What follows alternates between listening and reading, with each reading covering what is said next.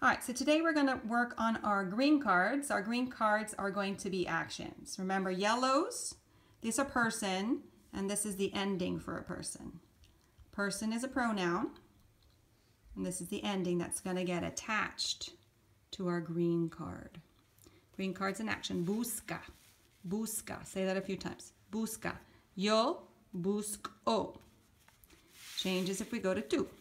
Tú buscas. We go to usted. Usted busca. We move to él. Él busca.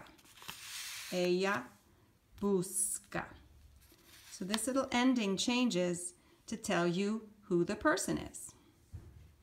So if I want él, I have to put the L ending. Él, he busca. He looks for. Let's try another one. Gotta find my other green card here. So the base now is camin, camin, which means walks. Let's go down here. Put my walks there. Ella camina. Ella camina.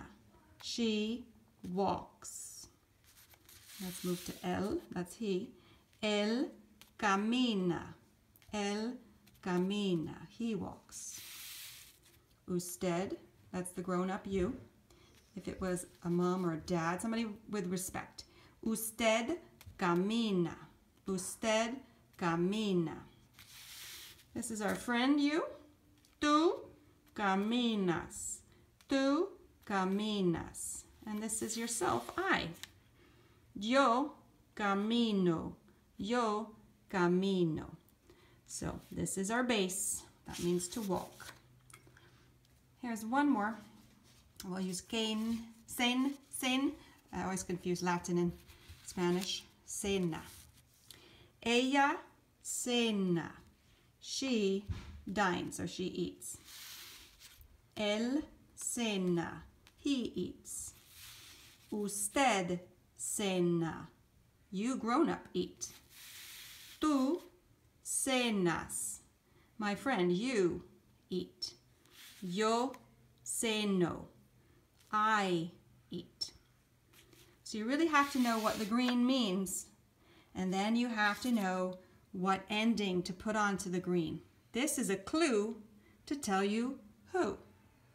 The ending is a clue to tell you who. Notice, usted, él, and ella all have the same clue. So that's actually quite confusing.